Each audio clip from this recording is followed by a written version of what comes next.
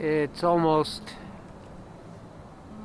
20 past 12, November the 9th, Sunday. I'm standing in the middle of the Toronto Public Labyrinth in Trinity Square, and off in the distance there, a few moments ago, I witnessed a man go down on his knee and propose to his now fiancée.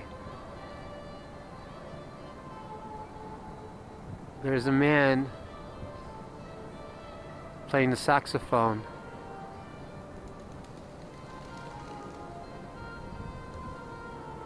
He was playing Somewhere Over the Rainbow. At the same time, Boy Inside the Man by Tom Cochrane and Red Ryder was also playing from the loudspeakers of the restaurant.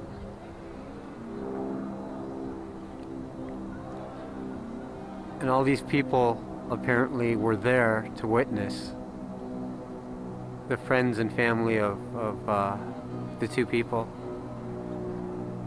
And as I'm standing in the middle of the labyrinth,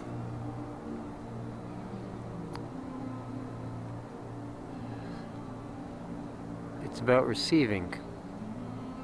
When one enters a labyrinth,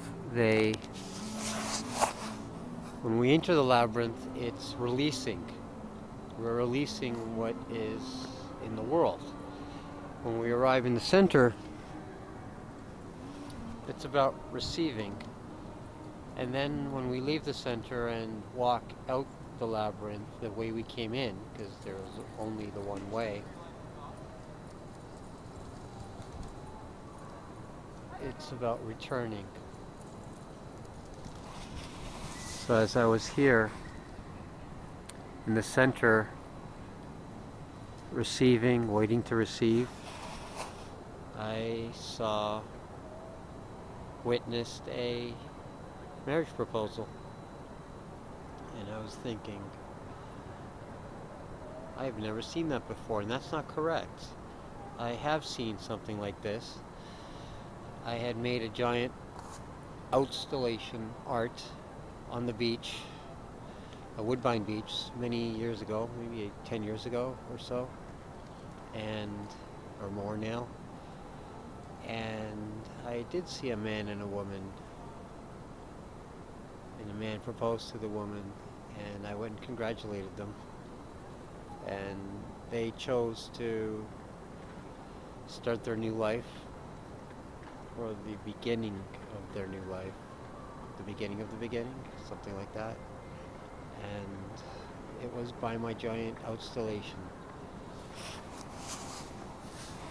This is a different meaning.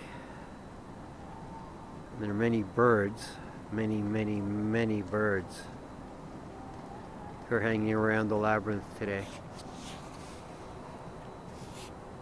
So I don't know exactly what it is I'll be returning with, but I've received something here in the center of the Toronto Public Labyrinth on Sunday, the 9th of November 2014.